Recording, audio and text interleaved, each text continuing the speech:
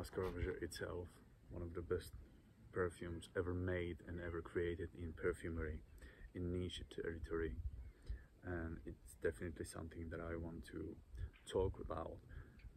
And because if you're not satisfied with the designer perfumery and you went up to the niche territory and to the niche fragrances, and you found the Montal and all the Mansaras and Nasumatos and Kilians and Francis Kurjans and Byredos and Dictics and everything there not satisfying with the smell itself, and you're still searching for something that impresses you much more, move forward and discover the Frederic Malle whole line. I mean, and try them, experience them, and feel them, and spend some time with the uniqueness and perfection that they are made with.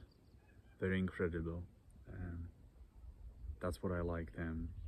Try the currant rose and caramel flower and en passant and Monsieur. Everything there is perfectly and so well crafted, and here there's no any of the weak note inside of the perfume, including the Musc Ravageur, because it's perfection itself. Primarily I like the uniqueness and the depth and those individual layers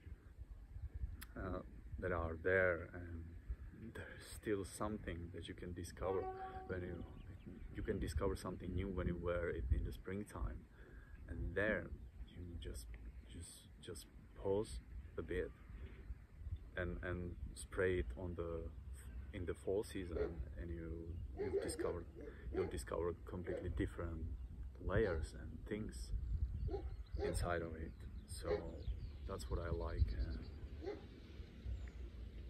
It's so unique, and I especially like the vanilla spice combo. I probably didn't met with any perfume that impressed me that much like the smell of Musc Ravageur itself. Probably not. It's definitely a must to go to the niche territory and try to discover something unique and something special.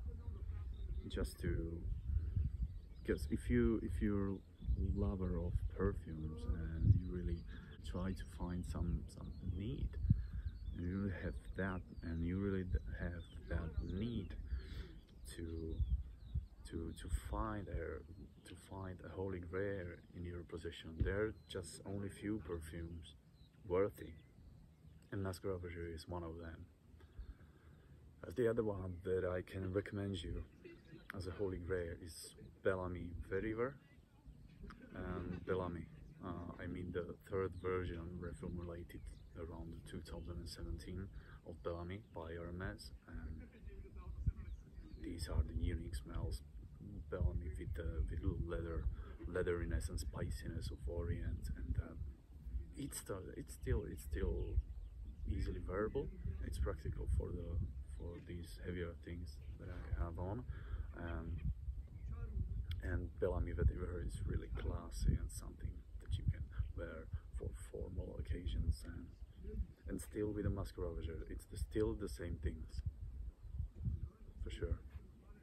So thank you, and that's all for today from me about Musc Ravageur. And tell me your impressions and your experience with Musc Ravageur and with Frederic Malle generally, or how do you impress the whole brand. What I especially like about the Frederic Malle brand is the simplicity and putting all the energy and effort into the perfume itself. No fancy bottles, no fancy labels, just a simple label on the bottle and simple bottle itself, and simple cap. No magnetic cap, no other shades. just the smell itself, and you and the experience of the art. This is the art of perfumery. What I think is the art of perfumery, for sure. So thanks. Bye now.